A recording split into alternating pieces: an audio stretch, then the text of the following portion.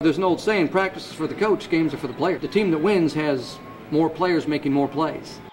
The women of the hard court fought hard against the Golden Panthers of Florida International Saturday, but they were unable to finish the job, losing their 5th straight game. Disappointed in the loss, grateful for the kids' effort.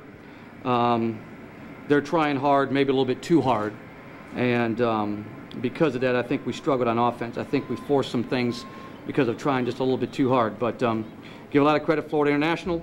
This is a team that we beat in the last 3 times we played them, and they came in here, I know, looking for a big win, and they got one. The Trojans were leading twice in the game, but after a second-half run by FIU, Troy was unable to come back. I couldn't fault our effort. I thought we played hard. I really did. I thought we played hard, and I thought we played with purpose. We just pressed a little bit. Right now, we're struggling. This is the complete opposite from what happened last year, where we had such a great month of February. But we're struggling, and I think for some of the kids, their confidence is down a little bit. And when that happens, you tend to press. And when you tend to press, you tend to make mistakes offensively. Although the Trojans are in a bit of a slump, they are looking to regroup and finish the season strong. The nice thing for us is we've got everyone's going to the conference tournament this year, so that pressure's taken off you. But confidence and motivation is something that is a very personal thing, and you have to take ownership of that, and that's what really good players do.